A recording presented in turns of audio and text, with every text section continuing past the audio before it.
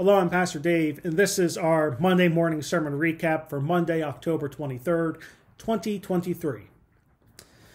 Here we go.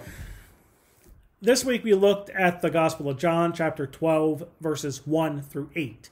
And in this passage, Jesus is anointed by Mary in Bethany and teaches the disciples a lesson about how God values gifts. Now, this week was the beginning of our fall series on stewardship, looking specifically this week at transformational generosity.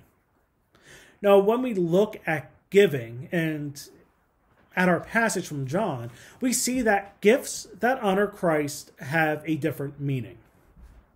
For Jesus, Mary anointing him with perfume had a different meaning than just the cost of that perfume. This actually highlights the idea that there is a difference between earthly value and heavenly value. We see this in passages like the widow's mite.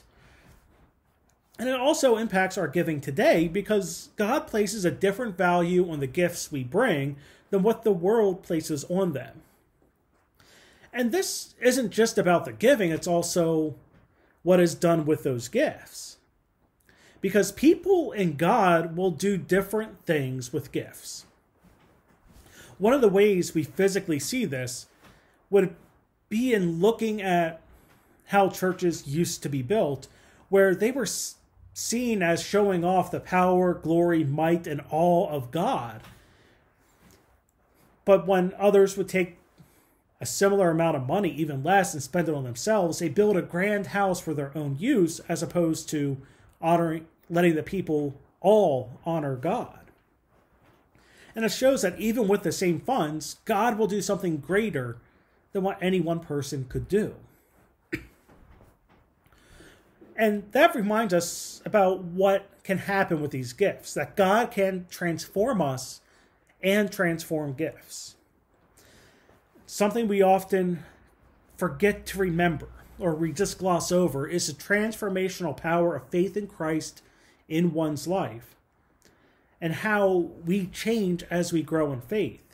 And if God can do that to us, God can do that with the gifts we bring, no matter how great or how small, and use those gifts to help transform others. It's also the reminder that God wants more than just our earthly wealth and our funds. God wants us to give not just wealth, but also give up control and let God be at work in this world.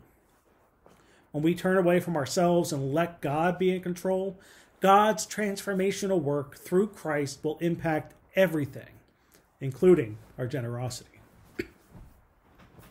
So that's your recap for this week.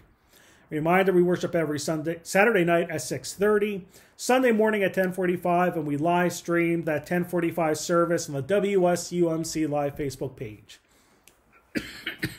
But until next time, I'm Pastor Dave, and I hope to see you in worship.